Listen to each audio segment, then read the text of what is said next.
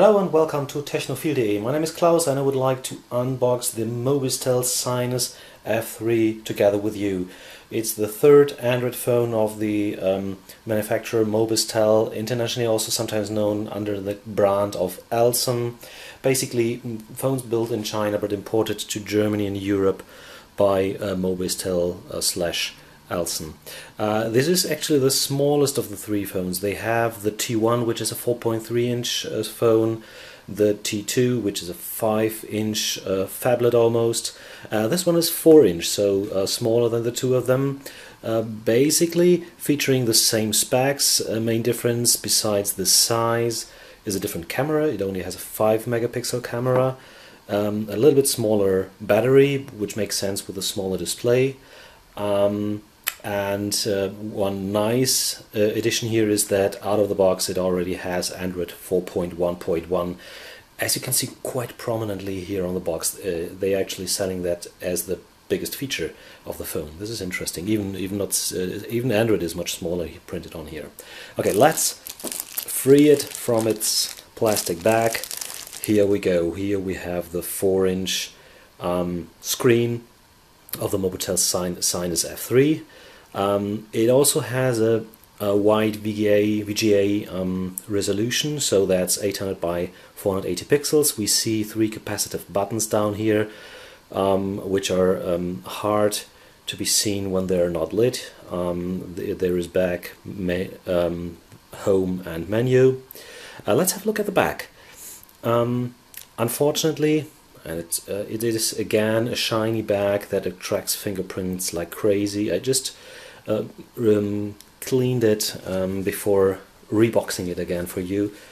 Let's clean it again. So it's always looking greasy. That's the problem of these shiny backsides. One thing that is a little bit harder to see in the video is that there is a glimmering metallic finish to it, a very subtle thing. You don't always see it. I think right now when you're close to those reflections of a light, then you can see that. That's quite a fancy thing. It looks nice, and it's maybe that subtle that it doesn't get look too cheap or annoying over time. So let's open the phone, insert the battery, or well, before we start with that, let's have a look at the rest of the package. After all, this is still an unboxing, right? So what do we have here? We have the plug. This looks pretty much like an HTC plug, I think, with this kind of rounded form, but there's of course no HTC logo on it. Then there's the battery. It's a 1600 milliamp battery, which should be fine for a 4-inch screen. We have a headset, which is obviously the same one as with the other Cynus models, with this interestingly angled plug here, 45 degrees more or less. I'm quite sure this will also be a Sony or Nokia compatible headset, so for most of the other headsets from other Android phones you will need an adapter, because it has those 2 contacts here switched, and if you plug that into a Samsung, for example, it will sound horrible, and vice versa. USB cable, of course, micro USB for the phone, USB for either charging plug or for the computer to also synchronize phone and transfer data. Then there is a rather thick manual. This is the German version here. Interestingly, also really a German-only manual. Usually we have these kind of manuals with like 20 languages included. This is just one language.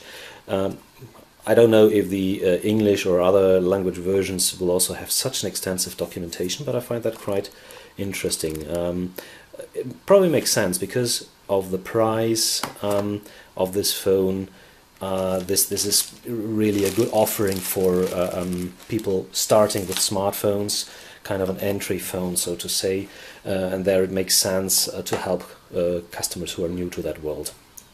Talking about price, the customer recommended price here in Germany is, well, the producer recommended price, sorry, is 149 euros. Right now it is already available for below 130 euros. I think 128 was the last price tonight. So this is really a rather cheap price for a phone that boasts a dual core processor. And well, I'll start opening it and inserting the battery while talking a bit more about the specs. So dual core 1 GHz processor, that's the MediaTek MTK 6577. So the same processor as in the other Cynus phones and as in the Alcatel 997D that I recently reviewed. It is also a dual SIM phone. As you can see here, we have the 2 SIM slots, full-size SIM cards can be added here. And there is a microSD card slot which should accept 32 gigabyte cards. The battery is surprisingly thin. Maybe because of that, it looks rather large from this perspective. Let's insert it here.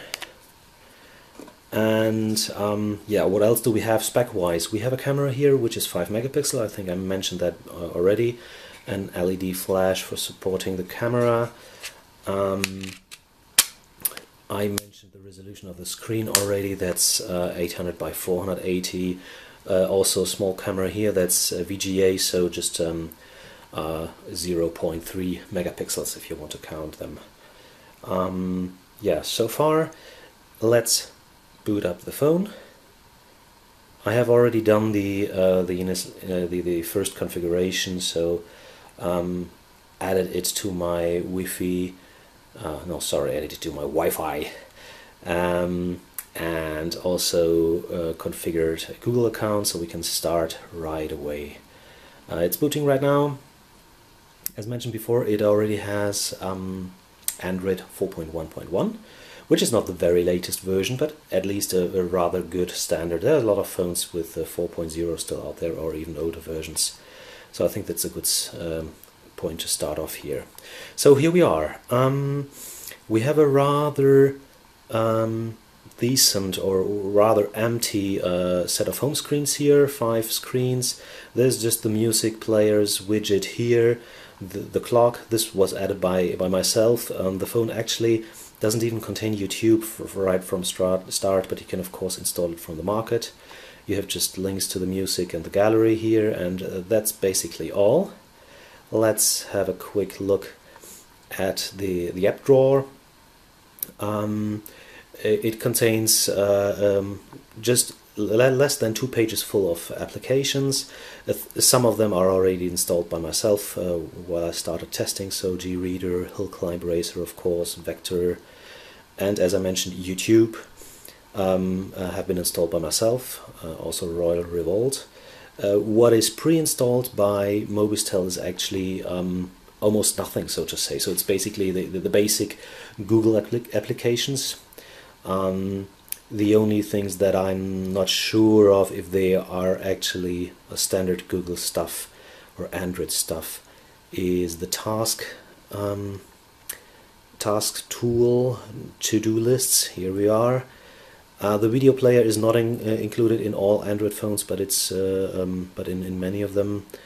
And we have a wireless input device control thing here where we can configure Bluetooth keyboards and mouses for this phone.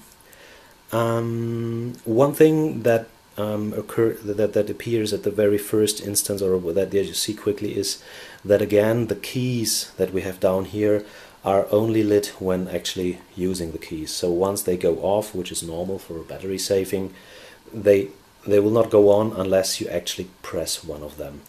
This is really awkward for me and a bad decision, so to say. Mobistel had that in the T1. I was lucky to find it improved on the T2, but they reintroduced that with the Jelly Bean update also on the T2. So, and here we are again. Once I hit one of those keys, it is lit. They are lit, all 3 of them, but this is the only way to make them visible, so to say. This is kind of strange because it's I think it's not the standard case that you use the keys twice or more times in a row. So and so most of the times you're hitting them more or less blindly. Well, you can see them under daylight, and of course, as it's the standard 3 buttons, it is not that difficult to find them. But still, why? Let's have a look around what else is specific to that phone. One thing that we see here, we have these quick access buttons for enabling or disabling Wi-Fi, Bluetooth, GPS, the data connection, and the airplane mode. To the right hand side of that, we have the profiles. There's 4 default profiles. You can add more profiles and reconfigure these 4, of course. On the other hand, on the other side, there is the display configuration. So here you can configure the brightness of the screen, the timeout for switching off the screen light, and auto rotation, which was interestingly switched off when I first started the phone. There's obviously no brightness detector in this phone, so you only have 3 different levels of brightness, and no automatic mode. You can also, let's confirm that by looking at the brightness settings here. There is no checkbox for automatic. That's a pity. I actually prefer the automatic setting normally. Let's have a quick look at the settings. One extra point that is important for this phone is right now deactivated because I haven't inserted any SIM card. That's the SIM management. It's basically the same, let's say I expect it to be the same. I haven't really tested it yet as for the other Cynus phones or any other MediaTek phone. We have the audio profiles, which luckily is similar as the T2 software, includes separate ringtones for SIM 1 and SIM 2. Again here, SIM 1, SIM 2, and not using the names that you can define and use in almost every other place where the 2 SIMs are managed, but still you can define different ringtones for the different SIM cards. I think that's a very convenient thing, especially if you imagine using one personal SIM card and one business SIM card. Then it's really nice to know what kind of call you're just receiving. I think that's enough for now regarding the software. One thing, one first impression that I would also like to give you is about the screen. It looks quite nice. It is a small screen with a resolution of 800 by 480. It looks quite detailed, but the viewing angles are not perfect. So if you go to the sides, that's fine, also from the bottom, but if you go upwards, you see that the colors change a lot, and it's not only getting darker, but also colors are really changing. And maybe in a menu we can see that a little bit better. I'm getting closer here. It even sometimes looks very pixelated. It looks like there is a kind of mesh in front of the screen, causing some interference or whatever. I think right now we cannot really see it. I'll probably have to find a different sample picture to show that in the final review. But one thing that you can clearly see, for example, the grayed out option for SIM management, it really disappears depending on the angle you're looking at it. That's not so good, but it's only when looking from the top. Normally when using the phone, you usually tend to probably look more from the bottom and not that much from the top. So in the few hours that I've already played around a bit with the phone, this hasn't been too annoying. So maybe it looks worse now looking at it explicitly than in everyday use. I'll definitely post a full review in German in 2 or 3 weeks, and depending on the interest here on the amount of comments and requests coming in for the English version, I'll probably also do an English review if you like that. So I think that's enough for now. For the end, let's probably have a quick comparison of of the size. This is the Alcatel 997D. Let's zoom in a little bit to see them closer. This is a 4.3 incher. I'm lining them on the top, and you see the 4 incher here is just a little bit smaller. Also, it is not really much thinner in that sense. It's the width is about the same. It's maybe 2 or 3 millimeters difference here, and it's actually a little bit thicker. So there is at least 2 millimeters of a step here that you can't really see in that perspective, but here I think you can detect it. So it feels a little bit bulky. It is also not very light. That's kind of disappointing, because I was looking forward to see a 4-inch phone with a good performance, and the MediaTek definitely provides a good performance, and that also everything here feels very fluent, very nice. But I would have loved to see a smaller phone. Mobistel is giving away a lot of the advantage of the small screen with rather wide bevels around the display. So it is not much more compact than the average 4.3 incher. This is also not the smallest 4.3 incher, so there might be 4.3 inches that are as small or even smaller than the Mobistel Cynus F3. Well, anyway, there is not a lot to complain about if you have a dual SIM, dual core phone with good specs and a very fluent interface for less than 130 euros. I've just opened my page about that that phone, showing the 128 offer right now at Red Coon in Germany.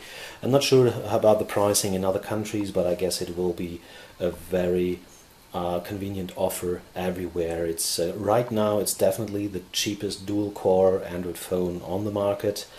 And it's actually a good one. That I'm already sure about that. It might have some deficiencies. We will see that in the extensive test that I'm going to do.